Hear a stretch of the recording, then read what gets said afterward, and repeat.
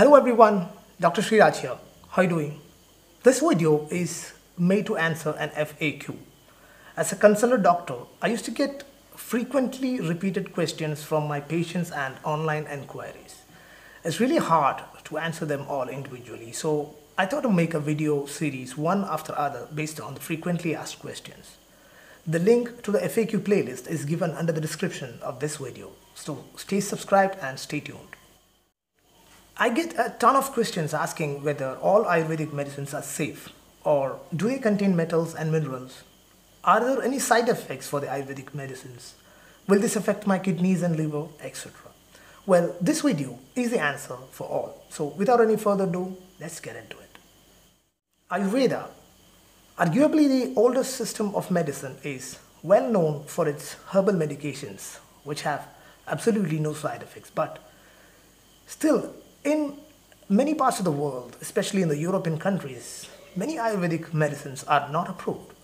It's very tough to get an import license or a manufacturing license to bring certain Ayurvedic products there.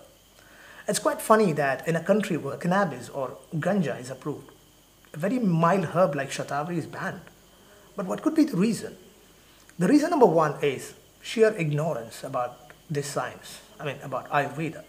Number two is the stringent quality controls in the Food and Drug Administration.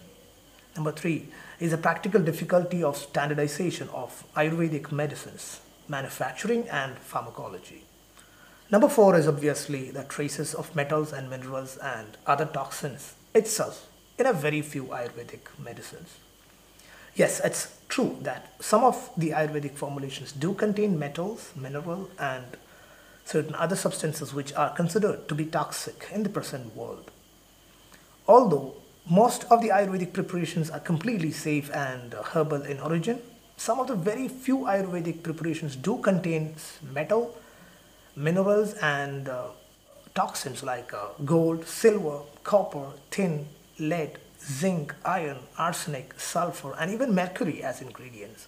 I'm not talking about the naturally found metal traces in plant ingredients, but the metals and minerals itself, which are added as such after a series of purification methods.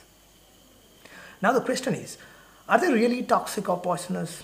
It's really a vast topic to talk about, but let me just brief it. Ayurveda says there is nothing in this world that cannot be used as a medicine. Jagatyeva na kinchit aushadam. Anything is a medicine if used in the right way at the right time. Even the urine or fecal matter can be used as a medicine. I personally know certain people who had fecal transplantation, that too orally, from the United States of America, which is a treatment in the modern medicine for leaky gut. Toxins or poisons have always been a part of medical science. Not just Ayurveda, even the modern science uses many metals and minerals that Ayurveda had used thousands of years back. Modern medicine uses like zinc, iron, calcium, phosphorus, sodium, magnesium, etc. in their medications, but only after a refined way of processing, which is considered to be sophisticated at the moment. The modern medicine uses many toxins that we had used in the past. Before the actual legal ban, some of the Ayurvedic medicines used to have cannabis or marijuana and opium. Both of these are now recognized as medications. All opioids like morphine, codeine, etc. are from the opium plant, the same old dirty narcotic. All the steroids are super toxic. If not toxic, why they create a lot of adverse effects? Even paracetamol is hepatotoxic if taken in large doses. In fact, anything that acts quickly in your body has got a possibilities of having toxic property. We call that property of quick action and absorption of any substance in the body as Vyavahi and Fikashi. That's why the Ayurvedic herbal preparations are relatively slowly acting. If the preparation is herbal, there is no issues of overdose in most cases, since it only acts like a food. Anything that gives you a real quick effect may have the risk of having side effects too. The metals and mineral preparations of Ayurveda is really quick acting. Well, let's take also another example of a common modern medicine named as warfarin. It was initially discovered in a lab as a potent rat poison to kill the rodents. Then they found out that the rats were mostly killed by internal bleeding. Then they had human trials and now it's being used as a very effective anticoagulant to make the blood much thinner in conditions like arterial fibrillation, deep vein thrombosis, etc., which can reduce the risk of stroke, heart attack, and other serious conditions. The funniest fact is that it's still used as a rat poison as well in the market. Ayurveda is quite old, dates back to 5,000 or 6,000 years back.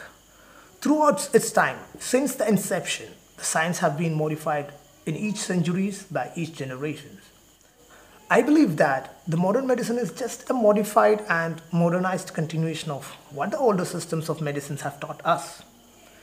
During the Bronze Age and Iron Age, there were so many researches happening in India on metals and minerals. Some were even trying to convert lower metals like iron into gold. Of course, they must have miserably failed, but they found out that many of the metals and minerals can be used in medical practice. Although they seem to be obsolete at the moment, it was really appreciable and very effective in those times, while there were no super specialty hospitals or not even any other medical science available as an alternative option. For example, can you imagine that the metal iron was used in multiple Ayurvedic formulations to treat anemia since 3000 years back itself? And the modern science just found out that iron is a part of hemoglobin only by 1840, after a scientist found out that the blood of the earthworm was crystallized like iron. He was ridiculed for years for his hasty conclusions, and then, after long years only, they realized that he was right. So the moral is, the facts though seem to be ridiculous now, may be later found as fantastic piece of information.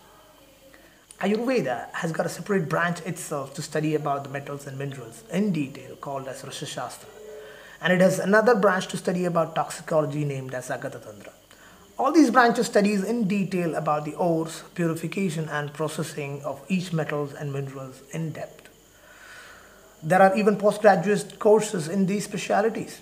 So to sum up, I mean to state that poison is not something that should be completely ignored. It may be effectively used at times when it's really necessary in emergencies. But before concluding this video, I would like to share my own opinion about the preparations that contains metals and minerals. Well, this is my unbiased personal opinion, and other doctors and even my colleagues or teachers may have a difference of opinion. I don't personally use any medication that contains heavy metals or toxic substances, even if they are safe to use. The reasons are, number one, it's really hard to make people understand about the good side of those contents, if any. Then mercury is one of the major components of such medicines. If you Google the health benefits of mercury, you can hardly find any other than the high risk factors. So it is hard to justify ourselves and to convince others. Number three, the manufacturing process of metallic medicines are quite a hectic task as per the text. It is not practical to produce them exactly the same way in the labs or factories as the classical textual references are given. And fortunately, there are thousands and thousands of herbal preparations available which are relatively slowly acting but makes no harm. So I prefer a slower yet safer cure. Of course, I admit that those medications are really quick effective and quick acting, but I don't want to risk anyone's health for a quick benefit or for quick popularity. Again, the disclaimer goes, it is just my personal opinion. The Food and Drug Administration of India has approved most of those medications. Thousands and thousands of doctors, including my friends, colleagues, seniors, etc., are practicing with them in the right way and are quite successful in their practice. But I personally believe it's their responsibility to prove the world about the safety of those medications so that a great science like Ayurveda will not get blacklisted in the modern world. I hope I've cleared your confusions about the presence of metals and minerals in some of the Ayurvedic medications. Hope my video was useful. Keep subscribed and spread the information by sharing this video.